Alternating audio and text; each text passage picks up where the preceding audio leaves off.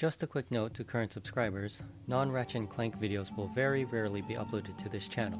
To anyone new, don't subscribe to this channel for Skyrim content. Anyway, this is for a non-lore friendly, fully voiced follower named Rolaak-Dun. He can be found in the Temple of Kynareth in Whiterun. He was initially just supposed to be a Whiterun guard, so he has quite a few Whiterun and guard related dialogue when you bump into him or talk to him without him following you. Need produce? Visit Carlotta Valencio's market stand. She's got some nice gourds. There is a woman in the dungeon serving 10 years for murdering a farmer. Another is serving life for stealing a sweet roll. He has roughly 200 lines of dialogue, give or take, most of which are idle dialogue while he follows you. What have you killed more? Bandits, wolves, or Lydia? He is, for the most part, a comedic gaming and internet referential follower with non-lore friendly dialogue. I was once stationed in Winterhold. I left after one of the guards sprayed fire salt into the eyes of some college mages. For some reason, red-haired people can't be soul-trapped. Although he does have some serious Skyrim-related lines and tidbits. I really like exploring the volcanic tundra of Eastmarch. The lakes are gorgeous. Most of his non-lore friendly dialogue is molded to try and fit into Skyrim's world. I arrested a bard in Dragon's Reach the other day.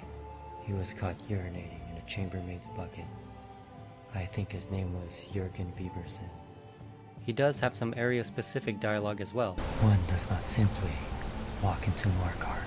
He also has a few offensive dialogue, so be prepared for that. You lead, I'll follow.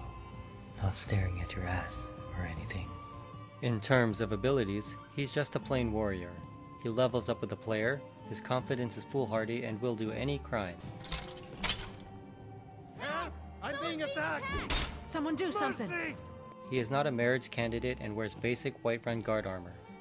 This follower, however, is very unpolished. He was finished over a year ago, but I decided not to release him because of his faults. His dialogue is fairly loud, not overbearing, but louder than the vanilla NPCs. A few lines of dialogue may have not properly been removed of background noises.